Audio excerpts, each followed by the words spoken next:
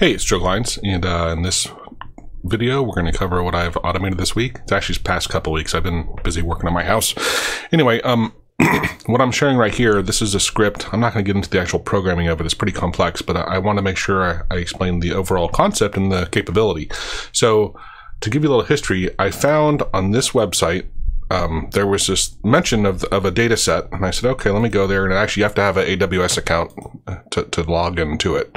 It's all free, right? But when you get here and you look under this 7.1, you'll see this 27.8 gigabyte company full JSON file. So that's a big file. When you actually save that, let's see where, it's not that one. This one, it's actually closer to 30, right? Nearly 30 to over 29 gigs. And I was like, okay, how in the world am I going to process this file? Because it's so large, and obviously, almost even though I have over 29 gigs of RAM, there's no way AutoHotkey is going to be able to open that itself. Thankfully, I asked May for some help, and we started looking at the file. First, we used the file object because I couldn't even open it to look at it, right? I guess I could have read the first like 10 lines and looked at it. The problem with that though was, well, what if the first 10 lines aren't a random sample of the entire file, right? So what I wanted to do was to take a random sample of the file. So what we did was we used the file object and told it to seek, first pick a random row and then seek and go to it and then get read the next line. And so that allowed us to go pull random data from this big file. And then we saw it, we looked at it. It actually needed some parsing because some of the things were crazy. Each line was a complete JSON string in itself, self-contained. So that's what allowed us to do this. Otherwise, if it was a normal JSON string, we wouldn't be able to parse it because who knows when it starts and ends. No, come on. And sorry about that. And so we went through, and like there were several things like the countries they're in, the industries they're in, I think those were the main two. There were a couple more where there were a lot of websites and URLs for the company. That some companies had like 58 URLs, and so we didn't want to lose that data, but each one was its own column, and so when you actually import that into a file, it's a really, really wide file besides being really long. And of course at the time we didn't know how long it was. So what we did was we went through it. We first wrote a script to parse together, combine, concatenate all of like the industries into one field. And that way, like in Excel, I could still search in that field and find the words. It wouldn't be a unique find, right? It wouldn't be an exact find. It would be looking for that wildcard value anywhere in that cell. But this way we didn't lose the data. That got it down to, and then we imported into a database. And let's see, is it? No, it's not that one. It's this one. No, it's not that one. It was the other one. That got it down to this file right here. So it's 4 gigs instead of 29 gigs. So just doing that alone, we dumped it into a MySQL database. Not MySQL. What is it? Anyway, SQLite. And then I said, okay, now let's export from there, and let's simplify it. And let's export first like the United States, and then let's export non-United States. And so now I dumped them in SPSS because that's what I like to use for stuff. But it created here. Oh, that's funny. That boy. Oh, that's a sample. I did a random sample. This one is a 1.5 gigabyte non-US export. I thought I had a regular one for the US, but anyway. So we were able to process with AutoHotkey. This to me was a really great thing, right? 30 gigabyte file. We were able to use AutoHotkey to burn through it. It took, I'd say, a couple hours to burn through the initial 30 gig, right? I mean, it's a lot of data, but I was very happy that we could actually do it all with AutoHotkey. It was very cool. So, and I'll try to remember to put this link in case you want to download the data yourself. Whoa, hey. And if you're interested in getting the data file, the one I parsed, maybe I can make that available somewhere. But so that was that with that file. This local business search, I was playing with Bing, and I would demonstrate it. Their API, you can go and put in and say, I want certain types of companies and where you want to look at them. Unfortunately, their key, the token key, I was able to create a temporary key and test it out for free. And then I signed up for it. It's still for free account because you can do, I forget how many per day or per month. It's like 10,000 a month for free or something. But I can't seem to get it to work. So I'm not going to demonstrate it. And it's one of those things. Some sites are great about documenting stuff and some are terrible. And the bigger they get, the harder it is for them to be clear and concise and have things working. So anyway, so that was that. There was also this other site that has an API. They actually didn't have a really good API as far as the documentation, but I was able to look at it.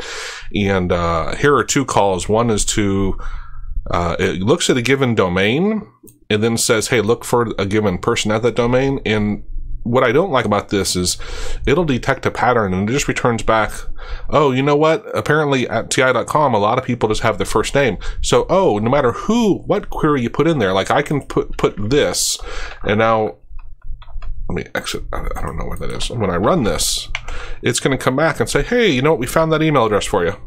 And I don't really, the odds of it being the right Joe are just ridiculous. So I don't like that type of a API call. There it goes. Email found for this domain. Yeah, success. Joe at TI, right? And that did happen to be my email address when I was there, or one of them, because I changed it. Actually, when I first started, it was my last name, and that's the thing. It's like this would have been wrong in the first place. The guy that owned or had Joe at ti.com left TI, and then someone told me like, hey, you can get that and switch your email address. So I did. So for a while it was mine, but that's not normal. And again, this would just come back and be like, oh, okay. And of course, now there's probably a different Joe at ti.com. So I didn't like this one. This other one, the verifying emails, that one did seem to work fine. It verified I used my email address, and it'll go and, oh, what? Apparently I got rid of something I shouldn't have. I'm not going to try to troubleshoot this now, but can't until I send. It is sending. Oh, that's interesting. That should be down there. How did that happen? That's weird. I don't know. So I just called it. It's doing the call, and you can see it's not exactly burning speed, right? But it should come back here. Yeah, there's something weird going on. Oh, there we go. We got data. So it comes back with a response. So Joe, username Joe, do you mean Joe? Yeah, domain. So the valid format, yes. Found the MX is the mail server for that domain. SMP check was true. It's not a catch-all. It's not disposable. It's not free. The score, I think this has to do with how likely it is a good email address. I think that's the time, which is ridiculous. But yeah, you can ping this. So that one wasn't terrible. This next one I wanted to demonstrate. So let me open up IE and show you. So this is a pretty awesome one. You can go and get as many people. Let's see here, A to Z. So most people, if you go to your local library, a lot of times they'll have access to this A to Z database. Right, so you can come in here. You have to have your library card number. Let me bring this off the screen so I don't publish that everywhere. I'm gonna log in, and I'm just gonna bring it back on screen now. And let's say I wanted to find an advanced search, and I wanted to find in, let's do Dallas, Texas. Dallas, and then let's look for automation. Where do I type? There it is.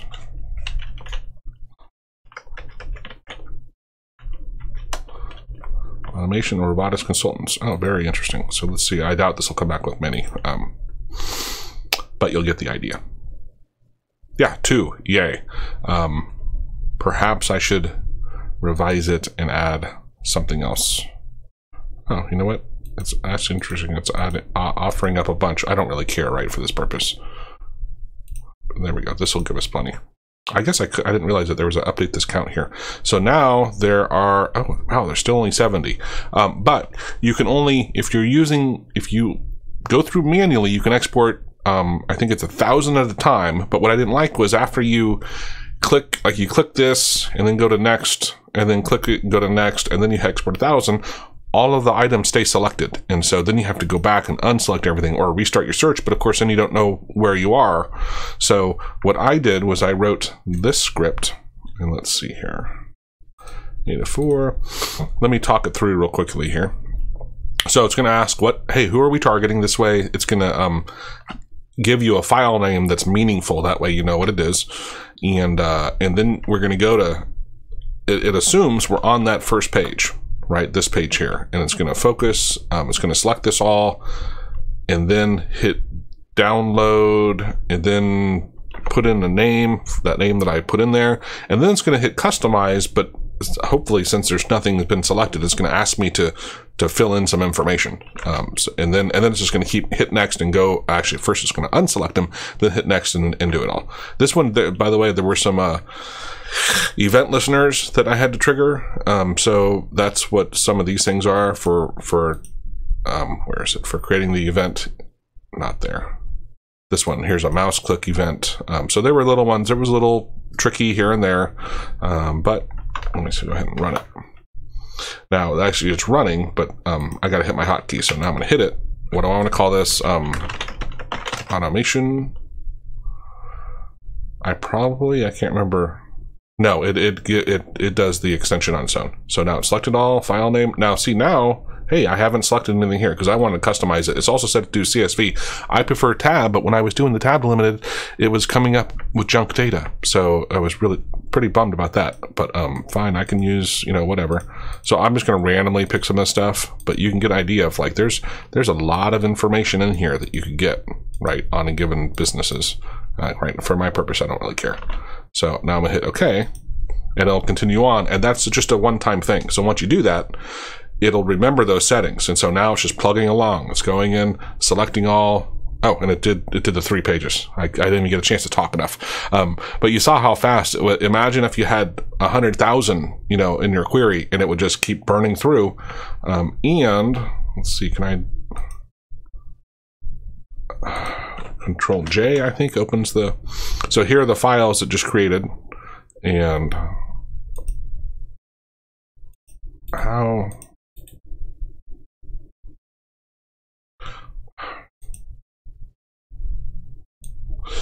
in the world do I open the folder? Oh, there we go. So it created. Oh, that's interesting. Apparently there was a little bit of an issue. I was helping a friend. Let's stick with this automation, the roofers. So I'll have to look at why it looks like it wasn't hitting save every time. So did something else. Oh, but see, they're right here. So this is what, it was in the middle of it. So now it saved it. But now I have all these files, and if we look at them, let me exit out of both of these.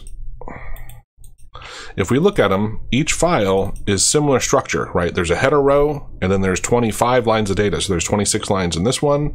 And let me grab a little bit of this and go to the next one. Why is not Explorer there? That's not the right one. That's not the right one. That's not the right one. That's not the right one. Where'd my download? Did I close it? I didn't think I closed it. I must have closed it accidentally. Come on. All right, so that was the first one, and this is the second one. And notice it still has a header in every row. And so if we merge all these together, I would have the header multiple times, which not a big deal. I can use Excel and dedupe that. Also, by the way, the simple way is to, this is a really cool little trick. Let me get back to Studio here just to be able to type it, is you actually, you know, it's better if I do it right here. I'll just do it live. There's my downloads. Okay. So notice there's just the CSV, and let's get rid of this automation. So it's all roofers, right? So this is all the same structure. I have a hotkey I wrote so I can hit Control-Shift-P, and it's going to open a command prompt in my downloads folder. And I'm going to say, this is a DOS thing, right? I'm going to say copy star.csv, and then I'm going to say merged.csv. Now, it just combined all of these files, appended them for me, right? So this file now has all of those in it, but it has that header row over and over. And even though I love this because it's so easy, it's kind of annoying. I have to then go dedupe it, right? So what I did was I wrote, let's get rid of this one so it doesn't get added back in with the other one. I wrote a little script, so merging similar text files. So this one, it starts off in, first it gets the download folders, the location, and it's going to use that. So let me go ahead and launch it here. It's going to say, hey, of course, start on the other screen. Where'd it go? Where'd you go? So it starts off in my downloads because I put folder ID downloads. No, sorry, that's the wrong line. Here we go. Downloads right here. I stored downloads in the download directory. I found this, I can't call it a function, but this bit of code on the forum. You can read about it right here. And it gets me the downloads folder just to have it as a default, because most of the time that's where the files are downloaded to. And then it says, what files do you want to merge together?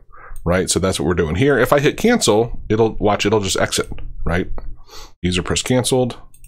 And that's what this canceled function I wrote. If we look down here, this is cancel. It passes the name of the variable. And if the variable comes back nothing, it'll just say user press cancel and exits the app. So I'm going to come back into it.